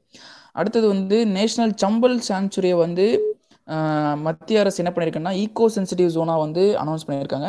நேஷனல் சம்பல் சாங்சுரி அப்படிங்கிறது வந்து மத்திய பிரதேசில் இருக்கக்கூடிய ஒரு தேசிய பூங்கா. எதுக்காகன்னு பார்த்தீங்கன்னா, கரியல் அப்படின்னு சொல்லக்கூடிய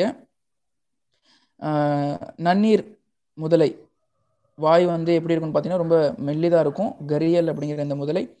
ஸோ இந்த முதலையை பாதுகாப்பதற்கான, இது வந்து என்னது, கிரிட்டிக்கலி என்டேஞ்சர்ட், இந்தியாவில் மட்டுமே இருக்கக்கூடிய ஒரு இனம், முதலை இனம். ஸோ இதை வந்து பாதுகாக்கிறதுக்காக உருவாக்கப்பட்டதான் இந்த சம்பல் சாங்சுரி. அதை வந்து ஈகோ சென்சிட்டிவ் ஜோனாக என்ன பண்ணியிருக்காங்க, அனௌன்ஸ் பண்ணியிருக்காங்க. ஓகே, கடைசியாக வந்து ஆப்ரேஷன் நமஸ்தே அப்படிங்கிறது எதுக்காக யார் கொண்டு வந்தாங்கிறது நமக்கு முக்கியம். ஆர்மி, இந்தியன் ஆர்மி கொண்டு வந்திருக்கு டு ஃபைட் COVID-19. ஸோ COVID-19க்கு எதிரான செயல்பாடுகளுக்கு ஆர்மியுடைய ஒத்துழைப்புக்காக கொண்டு வரப்பட்ட ஒரு செயல்பாடு தான் என்னன்னு பார்த்தீங்கன்னா ஆப்ரேஷன் நமஸ்தே. ஓகே, தமிழ்நாடு ரிலேட்டடான நியூஸ் பார்க்க போகிறோம். கோபடி ஆப் அப்படிங்கிற ஒரு ஆப் வந்து திருவள்ளூர் போலீஸ் வந்து டெவலப் பண்ணியிருக்காங்க. ஸோ இந்த ஆப் எதுக்குன்னு சொல்லி பார்த்தீங்கன்னா, COVID-19 பாதிப்பு மூலமாக வந்து வீட்டில் இருக்கக்கூடிய மக்கள் மற்றும் அவங்களுக்கும் அரசுக்கும் இடையில் வந்து தொடர்பை ஏற்படுத்திக்கிறதுக்கான ஒரு ஆப்பை வந்து என்ன இருக்குது திருவள்ளூர் போலீஸ் வந்து ரெடி பண்ணியிருக்காங்க. ஸோ பேர் வந்து ரொம்ப முக்கியம். சலோ ஆப் அப்படிங்கிறது ரெண்டாவது. இது வந்து சென்னையில் இருக்கக்கூடிய பேருந்துகளை லைவ் ட்ராக், எந்த பேருந்து எங்கே இருக்குன்னு சொல்லிட்டு லைவாக தெரிஞ்சுக்கிறதுக்கான ஒரு ஆப்பாக வந்து என்ன இருக்குன்னு பார்த்தீங்கன்னா இது வந்து ரெடி பண்ணியிருக்காங்க. ஸோ இதுவும் முக்கியம். அடுத்தது பாருங்கள், Tamil Nadu food safety and drug administration வந்து என்ன பண்ணியிருக்குன்னு பார்த்தீங்கன்னா எஃப்எஸ்எஸ்ஏ அப்படின்னு சொல்லக்கூடிய உணவு பாதுகாப்பு மற்றும் தர சான்றிதழ் நிறுவனம், இந்தியாவுடைய அந்த அந்த நிறுவனத்திலிருந்து போக் சர்டிஃபிகேட்டை தமிழ்நாட்டில் இருக்கக்கூடிய எல்லா டெம்பிளும் வாங்கணும் அப்படிங்கிற ஒரு அறிவிக்கையை வந்து கொடுத்துருக்காங்க. ஸோ போக் அப்படிங்கிறது ஒன்றும் இல்லை, blissful hygiene offering to God. அதாவது எப்படி எஃப்எஸ்எஸ்ஐ வந்து மற்ற உணவுகளுக்கு வந்து அதோடைய தரத்தை நிர்ணயிக்க வந்து சான்றிதழ் தருதோ, அதே மாதிரி கோவில்களில் வழங்கப்படக்கூடிய பிரசாதம் மாதிரியான விஷயங்களுக்கும் அதோடைய தரத்தை உறுதிப்படுத்துவதற்கான ஒரு சான்றிதழாக இந்த போக் சர்டிஃபிகேட்டை தனியாக கொடுத்துட்டு இருக்காங்க. ஸோ அதை வந்து தமிழ்நாட்டில் இருக்கக்கூடிய எல்லா வழிபாட்டு தலங்களும், அதாவது கோவில்களும் வாங்கணும் அப்படின்னு சொல்லி நான் இருக்குது தமிழ்நாட்டுடைய food safety and drug administration வந்து சொல்லியிருக்கு. ஓகே, ஸோ இதுலேருந்து போக் அப்படிங்கிறது எஃப்எஸ்எஸ்ஐ தான் அவங்க அதை கொடுக்குறாங்க அப்படிங்கிறதையும் நம்ம தெரிஞ்சுக்கணும். அடுத்தது பாருங்கள், chief justice of Madras high court AB Sahi என்ன பண்ணியிருக்காருன்னா முதல் முறையாக, அதாவது தமிழ்நாட்டுடைய ஹைகோர்ட்டில் முதல் முறையாக முற்றிலும் பெண் நீதிபதிகளால் உருவாக்கப்பட்ட ஒரு அமர்வை வந்து உருவாக்கியிருக்கார். First ever all woman full bench அப்படின்னு சொல்லக்கூடிய ஒரு விஷயத்தை வந்து உருவாக்கியிருக்காரு. அதில் மொத்தம் 3 பெண் நீதிபதிகள் பங்கெடுத்திருக்காங்க. ஸோ இது வந்து சென்னை ஹைகோர்ட், மெட்ராஸ் ஹைகோர்ட்டில் நடக்கிறது இதுதான் முதல் முறை. இந்திய அளவில் இதுக்கு முன்னாடி நிறைய தடவை வந்து இந்த மாதிரி உருவாக்கப்பட்டிருக்கு. ஸோ இது எதுக்காகன்னு பார்த்தீங்கன்னா, இப்போது இந்த மாதத்தில் செலிப்ரேட் பண்ணப்பட்ட பெண்கள் தினம், சரிங்களா, பெண்கள் தினத்தை அதோடைய சிறப்பிப்பதற்காக என்ன பண்ணியிருக்காங்கன்னா இந்த விஷயத்தை வந்து பண்ணியிருக்காங்க. யார் யார் அப்படிங்கிற பேரை வந்து தெரிஞ்சுக்கங்க. புஷ்பா சத்யநாராயணா, அனிதா சுமந்த், அதுக்கப்புறம் பிடி ஆஷா அப்படின்னு சொல்லக்கூடிய 3 நீதிபதிகள். அடுத்தது பாருங்க, world's second largest arms importer, அதாவது ஆயுதங்களை இறக்குமதி செய்யக்கூடிய நாடுகளில் 2வது நாடாக வந்து இந்தியா மாறி இருக்கு. முதல் இடத்துல வந்து சவுதி அரேபியா இருக்குது. ஸோ இது வந்து ஒரு ஃபேக்சுவலான நியூஸ். பங்களாதேஷ் வந்து என்ன பண்ணியிருக்குன்னு பார்த்தீங்கன்னா பங்கபந்து, அதாவது வங்காளர்களின் நண்பர் அப்படின்னு சொல்லக்கூடிய அர்த்தம் வரக்கூடிய ஷேக் முஜிபுர் ரஹ்மான், ஃபாதர் ஆஃப் பங்களாதேஷ்னு இவரை அட்ரஸ் பண்ணுவாங்க. பங்களாதேஷ் உருவானதுக்கு அப்புறம் அதோடைய வளர்ச்சிக்கு வித்திட்ட ஒரு நபர் அப்படின்னு சொல்லலாம். ஸோ அவருடைய 100வது பிறந்த நாளை வந்து பங்களாதேஷ் வந்து செலிப்ரேட் பண்ணிட்டு இருக்கு. Okay, international conference on nano science and nano technology அப்படின்னு சொல்லக்கூடிய இந்த கான்ஃபரன்ஸ் வந்து இந்தியாவில் நடந்திருக்கு. எங்கேன்னு சொல்லி பார்த்தீங்கன்னா கல்கத்தாவில், சரிங்களா. ஸோ என்னென்ன துறைகளில் வந்து இது சம்மந்தப்பட்டிருக்கு அப்படின்னு சொல்லி பார்த்தீங்கன்னா, நானோ டெக்னாலஜி சம்மந்தப்பட்ட material, mechanical, manufacturing, man power and machines 5M அப்படின்னு சொல்லி இதை மென்ஷன் பண்ணியிருக்காங்க. ஸோ கொல்கத்தாவில் நடந்திருக்கு international conference on nano science and nano technology அப்படிங்கிறது நீங்கள் ஞாபகம் வச்சுக்கணும். கடைசி வந்து வேர்ல்டு ஹாப்பினஸ் ரிப்போர்ட் வெளி வந்திருக்கு. யார் இதை கொடுக்குறாங்கன்னு சொல்லி உங்களுக்கு தெரிஞ்சிருக்கும். யுனைடெட் நேஷன்ஸுடைய ஒரு ரிப்போர்ட் தான் இது. இந்தியா 144வது இடத்துல இருக்குது. முதல் இடத்துல வந்து ஃபின்லாந்து வந்து பிடிச்சிருக்கு. யுவ விஞ்ஞானி கரியாக்கிரம் அப்படிங்கிற ஒரு திட்டத்தை வந்து கொண்டு வந்திருக்காங்க. யாருன்னு பார்த்தீங்கன்னா இஸ்ரோ. ஸோ இஸ்ரோ வந்து கவர்மெண்ட்டுடைய ஐடியாவான ஜெய் விஞ்ஞான் ஜெய் அனுசந்தன் அப்படின்னு சொல்லக்கூடிய அதாவது ரிசர்ச் மைண்ட் செட்டை, சயின்டிஃபிக் நேச்சரை வந்து குழந்தைகள்கிட்ட உருவாக்குறதுக்கான அந்த நோக்கத்தை எடுத்துகிட்டு போகிறதுக்காக இஸ்ரோ என்ன பண்ணியிருக்குன்னா இந்த திட்டத்தை வந்து கொண்டு வந்திருக்கு ஸ்கூல் சில்ட்ரனுக்காக. ஸோ அதை பார்த்துக்குங்க. அடுத்தது வந்து பெர்சவரன்ஸ் அப்படின்னு சொல்லக்கூடிய பெயரை வந்து நாசா தன்னுடைய மார்ஸ் ரோவருக்கு சூட்டியிருக்கு. 2020 அனுப்ப இருக்கக்கூடிய அந்த செவ்வாய் கிரகத்தில் அனுப்பக்கூடிய அந்த ரோவருக்கு வந்து பப்ளிக் ஓட்டிங் அடிப்படையில் பெர்சவரன்ஸ் அப்படிங்கிற பேரை வந்து சூட்டியிருக்கு நாசா. ஸோ இது ரொம்ப முக்கியம். அடுத்தது பாருங்க, ரைடர் எக்ஸ் அப்படின்னு சொல்லக்கூடிய வெடி மருந்துகளை கண்டுபிடிப்பதற்கான ஒரு புதிய கருவியை வந்து டிஆர்டிஓவும் ஐஏஎஸ்சி பெங்களூரும் சேர்ந்து என்ன பண்ணியிருக்காங்கன்னா கண்டுபிடிச்சிருக்காங்க. ஸோ மேட் இன் இந்தியா அப்படிங்கிற அடிப்படையில் இது ரொம்ப ரொம்ப முக்கியம். அடுத்தது ஸ்வயம் போர்ட்டல், பள்ளி கல்லூரிகளுக்கு வந்து இப்போ இந்த பிரச்சனை இந்த மாதிரி விடுமுறையாக இருக்கக்கூடிய இந்த சமயங்களில் வந்து பெரும்பாலான கல்வி திட்டங்களை பாடத்தை வந்து இந்த ஸ்வயம் போர்ட்டல் வழியாக படிச்சுக்க முடியும் அப்படிங்கிற ஒரு விஷயத்தை வந்து என்ன பண்ணியிருக்கு கவர்மெண்ட் வந்து இம்ப்ளிமெண்ட் பண்ணியிருக்காங்க. இது முன்னாடி இருக்கக்கூடிய ஒரு விஷயம் தான், பட் இது வந்து இம்பார்ட்டன்ஸ் கொடுக்குறாங்க. ஸ்கூல், அதுக்கப்புறம் வந்து higher education UG and PG, அது மட்டும் இல்லாமல் எல்லா வகையான துறைகளையும் engineering, humanities, social science, law and management courses எல்லாமே வந்து என்ன பண்ணிக்க முடியும், இதில் வந்து ஆன்லைனில் படிக்க முடியும் அப்படிங்கிற ஒரு விஷயத்தை வந்து மென்ஷன் பண்ணுறாங்க. மினிஸ்ட்ரி ஆஃப் ஹியூமன் ரிசோர்ஸ் என்ன பண்ணுதுன்னா இதை வந்து ஹேண்டில் பண்ணிட்டு இருக்கு. சஹ்யாத்ரி மேகா அப்படின்னு சொல்லக்கூடிய ஒரு புது அரிசியுடைய வெரைட்டியை வந்து என்ன பண்ணியிருக்காங்கன்னா வந்து சிவமோகாவில் இருக்கக்கூடிய university of agriculture and horticulture science வந்து கண்டுபிடிச்சிருக்காங்க. ஸோ சஹ்யாத்ரி மேகா அரிசியுடைய ஒரு புது ரகம் கண்டுபிடிச்சது கர்நாடகா சிவமோகாவில் இருக்கக்கூடிய யூஏஹெச்எஸ். ஓகேங்களா. மேக்ஸ் அப்படிங்கிறது இன்னொரு வகையான தானியம், என்னென்னு பார்த்தீங்கன்னா வீட்டு கோதுமையுடைய ஒரு ரகம், அதிக புரதச்சத்து நிறைந்தது, நார்மலோட அதிக புரதச்சத்து நிறைந்தது. அகர்கர் ரிசர்ச் இன்ஸ்டியூட் அப்படிங்கிறவங்க என்ன பண்ணியிருக்காங்கன்னா இந்தியாவில் இருக்கக்கூடிய இந்த அகர்கர் ரிசர்ச் இன்ஸ்டியூட் தான் கண்டுபிடிச்சிருக்காங்க. மேக்ஸ் 4028. ஓகேங்களா. அடுத்தது வந்து பிவி சிந்து, அவங்களுக்கு வந்து பிபிசியுடைய Indian sports one of the year அப்படிங்கிற அந்த விருது வழங்கப்பட்டிருக்கு. பிடி உஷாவுக்கு வந்து அரசின் லைஃப் டைம் அச்சீவ்மெண்ட் அவார்டு வந்து வழங்கப்பட்டிருக்கு. ஸோ இது ரெண்டும் பெண்கள் முக்கியத்துவம் அடிப்படையில் ரெண்டுமே முக்கியம். அடுத்தது வந்து இந்திரா காந்தியுடைய, அதாவது இவங்க ரெண்டு பேருக்கும், prime minister Indira Gandhi and freedom fighter Amrit Kaur, இவங்க ரெண்டு பேரும் வந்து time மேகசினுடைய 100 greatest woman of the இயருக்குள்ளே என்ன பண்ணியிருக்காங்கன்னா தேர்வாயிருக்காங்க. இந்தியா லெவலில் வந்து இந்த 100 பெண்களுக்கு உரியான அந்த லிஸ்ட்டில் வந்து இவங்க ரெண்டு பேரும் வந்து செலக்ட் ஆகிருக்காங்க. ஸோ இந்த விஷயங்களை வந்து பார்த்துக்குங்க. அடுத்தது இம்பார்ட்டன்ட் டேஸ்க்கு வந்திருக்கோம். மார்ச் 3 அப்படின்னு சொல்லி பார்க்கும் பொழுது 2 விதமான தினங்கள் வந்து கொண்டாடப்படுது. ஒன்று வந்து வேர்ல்டு ஹியரிங் டே, காது கேளாதோர் தினம் அப்படிங்கிற மாதிரி. Hearing for life, don't let hearing loss limit you அப்படிங்கிறது இதோட தீம். அதை விட முக்கியமானதுன்னு கேட்டிங்கன்னா வேர்ல்டு வைல்ட் லைஃப் டே, அதுவும் மார்ச் 3 தான் கொண்டாடப்படுது. Sustaining all life on earth, இதுதான் இதோடைய தீமாக இருக்குது. ஓகே. மார்ச் 4 வந்து நேஷனல் செக்யூரிட்டி டே அல்லது ராஷ்ட்ரிய சுரக்ஷா திவாஸ் அப்படிங்கிறது கொண்டாடப்படுது. இந்தியன் செக்யூரிட்டி ஃபோர்ஸ், அதாவது ஆர்மி, நேவி, அதுக்கப்புறம் வந்து ஏர்ஃபோர்ஸ், இந்த செக்யூரிட்டி ஃபோர்ஸஸுடைய அவங்களுடைய வேலையை வந்து பாராட்டக்கூடிய ஒரு தினமாக மார்ச் 4 வந்து நேஷனல் சுரக்ஷா திவாஸாக கொண்டாடப்படுது. மார்ச் 8 வந்து இன்டர்நேஷ்னல் உமன்ஸ் டே, இது நமக்கு தெரிஞ்சது தான். தீம் என்னன்னு பார்த்தீங்கன்னா generation equality realising women's right. சரிங்களா. ஸோ பெண்களுக்கான உரிமைகளை மற்றும் சமநிலையை உருவாக்குறது அப்படிங்கிறதுடைய தீமாக இருக்குது.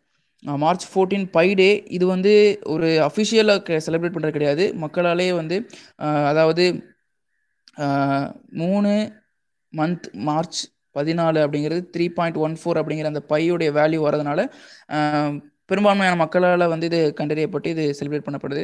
மார்ச் 14 பை டே அப்படிங்கிறது. மார்ச் 15 கவனிச்சிங்கன்னா வந்து world consumer rights day. So இது ரொம்ப முக்கியம். கன்சியூமர் நுகர்வோர் பாதுகாப்பு நாள் அப்படிங்கிறது. சஸ்டைனபிள் கன்சியூமர் அப்படிங்கிற தீமில் என்ன பண்ணுறாங்கன்னா இதை வந்து செலிப்ரேட் பண்ணுறாங்க. அடுத்தது கடைசியாக மார்ச் 20 வந்து என்ன செலிப்ரேட் பண்ணப்படுது பார்த்தீங்கன்னா வேர்ல்டு ஸ்பேரோ டே. அது மட்டும் இல்லாமல் இன்டர்நேஷனல் ஹாப்பினஸ் டேவும் என்ன பண்ண செயல்படுத்தப்படுது. ஹாப்பினஸ் ஃபார் ஆல் டுகெதர் அப்படிங்கிறது இதோடைய தீமாக இருக்குது.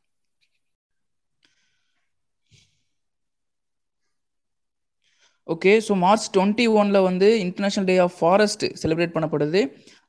தீம் என்னென்னு பார்த்தீங்கன்னா ஃபாரஸ்ட் அண்ட் பயோடைவர்சிட்டி அப்படிங்கிறது. மார்ச் 22 வேர்ல்டு வாட்டர் டே. ஸோ இதில் பார்த்துக்குங்க. மார்ச் 23 வந்து வேர்ல்டு மெட்ரலாஜிக்கல் டே, அதாவது காலநிலை நாள் அப்படிங்கிறது. கிளைமேட் அண்ட் வாட்டர் அப்படிங்கிற மாதிரி என்ன பண்ணியிருக்காங்கன்னா இதுக்கான தீம் செட் பண்ணியிருக்காங்க. அதே நாளில் மார்டைர்ஸ் டே நம்ம செலிப்ரேட் பண்ணுறோம். ஷஹீத் திவாஸ் அப்படின்னு சொல்லி நேஷனல் லெவலில் இதை செலிப்ரேட் பண்ணுறோம். நம்ம நாட்டுக்காக உயிர் தியாகம் செஞ்ச ஃப்ரீடம் ஃபைட்டர்ஸை, சரிங்களா, சுதந்திர போராட்ட தியாகிகளை நினைவு கொள்வதற்கான ஒரு நாளாக வந்து இந்த ஷஹீத் திவாஸை வந்து நம்ம செலிப்ரேட் பண்ணிகிட்ருக்கோம். மார்ச் 23. மார்ச் 24 வந்து வேர்ல்டு டியூபர்குலோசிஸ் டே செலிப்ரேட் பண்ணப்படுது. எராடிகேட்டிங் டியூபர்குலோசிஸ் அப்படிங்கிறது தான் இதோடைய அம்சம். இந்த வருடத்துக்கான தீமா வந்து இட்ஸ் டைம் எண்ட் டிபி அப்படின்னு சொல்லியிருக்காங்க. அடுத்தது கடைசியாக மார்ச் 28 வந்து நம்ம எர்த் ஹவரா வந்து என்ன பண்ணிகிட்ருக்கோம்னா செலிப்ரேட் பண்ணுறோம். அதாவது எர்த் ஹவர் அப்படிங்கிறது வந்து எவ்ரி மார்ச்சுடைய கடைசி சாட்டர்டே அப்படிங்கிற மாதிரி ஃபிக்ஸ் பண்ணுவாங்க. எவ்ரி இயர் அந்த லாஸ்ட் சாட்டர்டே ஆஃப் மார்ச்னு சொல்லுவாங்க. ஸோ இந்த தடவை மார்ச் 28 வந்திருக்கு.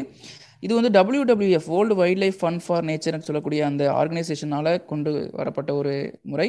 அதாவது அந்த 1 மணி நேரம் அப்படிங்கிறது வந்து 8:30லேருந்து 9:30 வரைக்கும் சாட்டர்டேல மார்ச் 28 8:30லேருந்து 9:30 வரைக்கும் அனைத்து மின் விளக்குகளையும் வந்து அணைக்கிறது அப்படிங்கிறது இதோடைய ஒரு விழிப்புணர்வாக இருக்குது. சரிங்களா? ஓகே, ஸோ இதோட நம்ம இந்த மார்ச்சுக்கான கரண்ட் அஃபேர்ஸை கம்ப்ளீட் பண்ணியிருக்கோம். ஸோ கடைசியாக பார்த்தது ஒரு ஃபேக்ட்ஸ் மட்டும்தான் இருக்கும். அதுக்கான பேசிக்ஸ் நம்ம தனியாக பார்த்துக்கலாம். பட் பிகினிங்கில் பார்த்த பேசிக்ஸ் அண்டு நியூஸஸ் வந்து என்ன பண்ணிங்க தெளிவாக பார்த்துக்குங்க. ஸோ இதே மாதிரி இன்னொரு வீடியோவில் உங்களை நான் மீட் பண்ணுறேன். தேங்க்யூ.